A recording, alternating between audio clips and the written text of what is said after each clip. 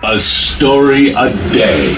Oh yeah, a story a day. And I don't know if I've told this story before, but since one of the greatest human beings who ever walked the planet turns 100 years old this week, I might as well tell you this story. That's right, my first ever encounter with Nelson Rolihlahla Mandela, the former prisoner turned president, spent 27 years in prison. By the way, when we were growing up, all we knew about Mandela was that he was in prison. That's all we knew. Former freedom fighter who had been sentenced to life in prison back in 1964.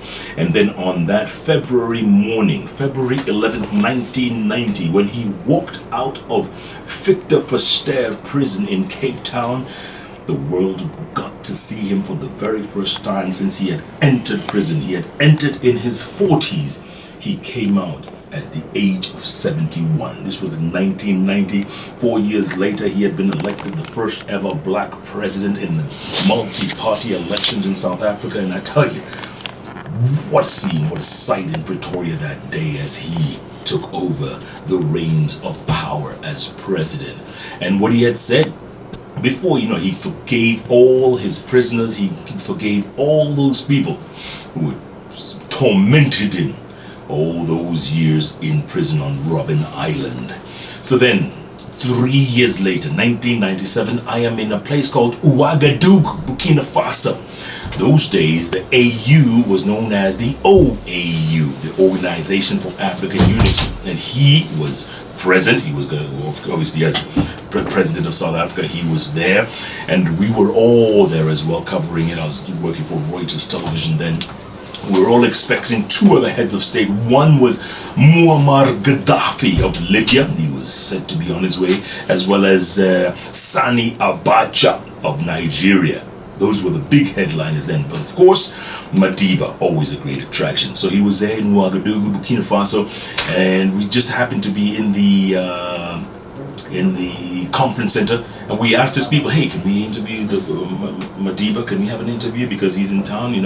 It's always great to have a soundbite from him. And they said no problem. And we showed up, and there he was in his villa, and we started asking him questions. And the BBC guy went first, Mark Dodd, I remember him. He went up first, and then a couple of other people, and then I raised my hand and I said, Mr. President, Jeff Koinange, Reuters Television, can I ask you this? And I asked my question. I said, oh, Koinange, oh, that sounds familiar. Are you from Kenya? And I said, yes, Mr. President, I'm Kenyan. I said, oh, I knew some Koinanges when I was in the struggle. And I said, yes, Mr. President, those are family members.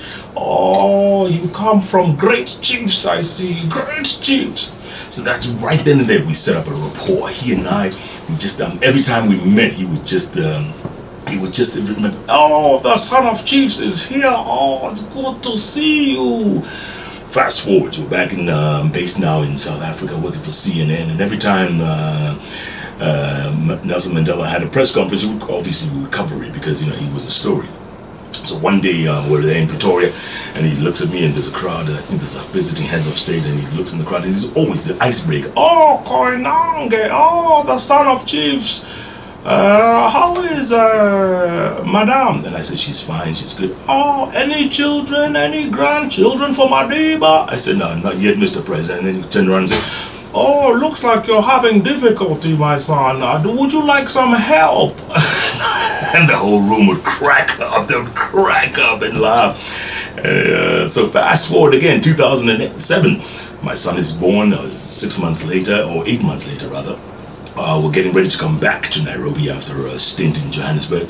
And I call his office and I say, hey, guys, we're about to leave South Africa for the last time and going back to Kenya. And Madiba had once said if my wife ever gave birth to a boy, a son, a child, we should bring him so that he could welcome him. And sure enough, they said, come tomorrow. And we went the next day, and exactly at noon, the old man shows up, goes into his office, we follow him through.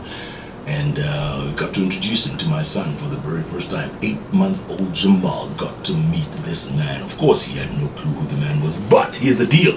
Most children, when they were introduced to Madiba, they would scream and yell and shout because they don't know who this guy is, and their parents would insist, oh, let's take a picture. These kids are screaming and yelling. They have no clue. My son reached out to Madiba, and there's a photo, reached out and touched the man's chin and rubbed his hand on his chin. It's almost like he knew he was in the presence of greatness. And Madiba looked at him and said, "Oh, the son of chiefs has brought me another chief." And just there and then, in that picture, I framed it right away. And he was 8 months old, and now he's almost 11 years old. And every time he looks at that picture and says, "Papa, is that me?" I said, "Yeah, that's you." He says, "Wow, I met Nelson Mandela." I said, "Yeah, you met the greatest man on the planet." He says, "Wow, he's my grandfather, isn't he?" I said, "Yeah, he's your grandfather." And then he shows it off to all the kids who come home. He's always showing off the picture of him and Madiba, saying, "Yes, I met Madiba. I met Madiba." What a man. He would have been 100 years old later this week. And that's why former President Barack Obama is heading down to Johannesburg as part of the Mandela Lecture Series.